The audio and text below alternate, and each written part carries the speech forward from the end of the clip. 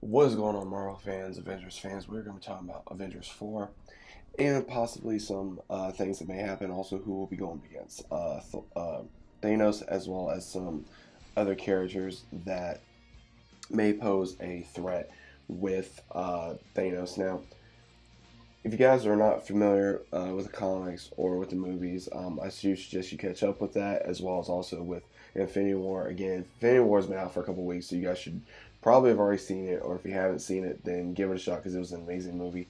But let's go ahead and just get right into this, because guys, Thanos, he's won. He's won. Now, who's going to pose a threat against Thanos? The survivors will more likely come together because Tony's on Titan with Nebula, so we have them too. Captain Marvel is going to be coming. We possibly have Hawkeye.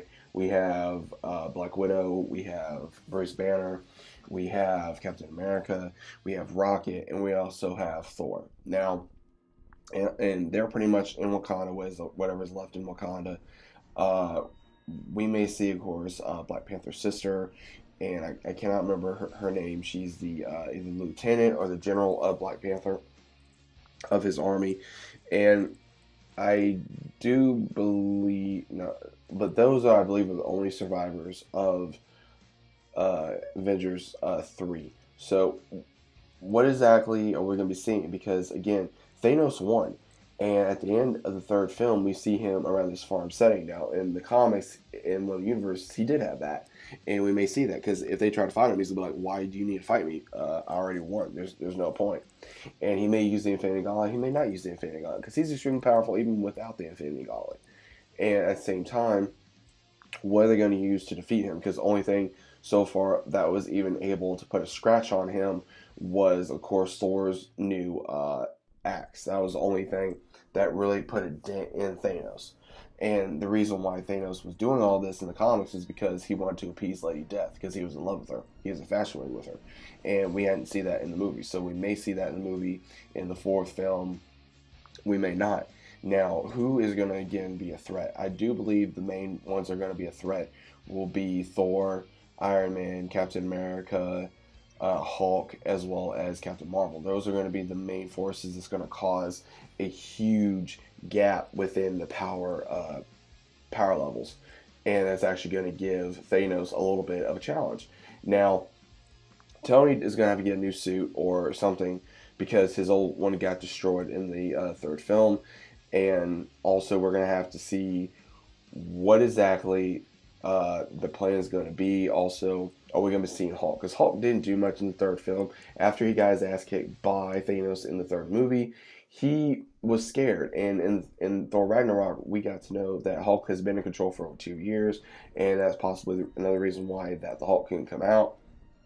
But we also need to see something that is going to trigger the Hulk, like such as someone he truly cares about dying, like a friend or someone he loves. Now, I understand that if like I think what would be perfect is if he was going to like destroy like Captain America and Tony, and then he like kills Black Widow. As long as he's doing that, then that's what's going to trigger it. I think it's one of them three, especially Black Widow.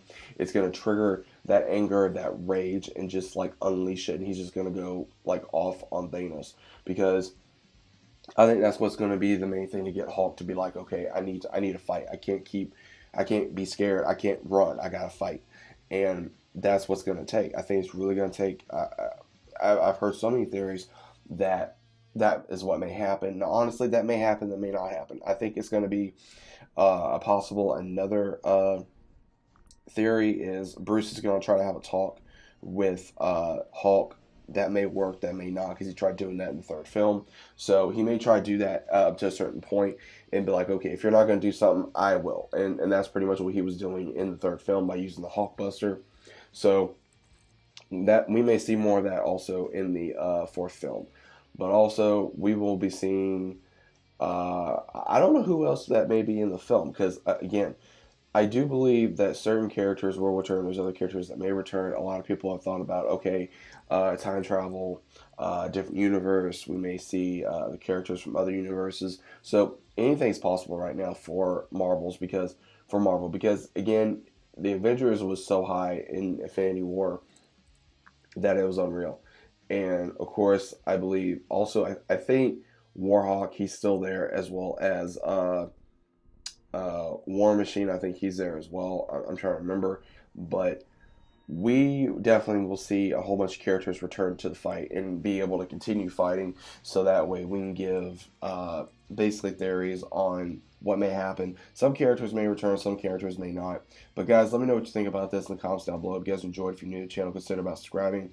Click the notification button as well. Links down in the description below. Let me know who your favorite Avenger is in the comments down below. Who do you think is going to give Thanos a fight? Also, if you're new to the channel, welcome aboard. Welcome to the family. If you guys like this, I like making more theories of this. I'm going to be doing more theories of Marvel's Avengers and possibly for the other movies as well. That's going to be coming. So let me know what you guys think about this in the comments down below. If you guys are enjoying your weekend, your day, night, whatever you may be located at. And I'll be seeing you guys on the very next one.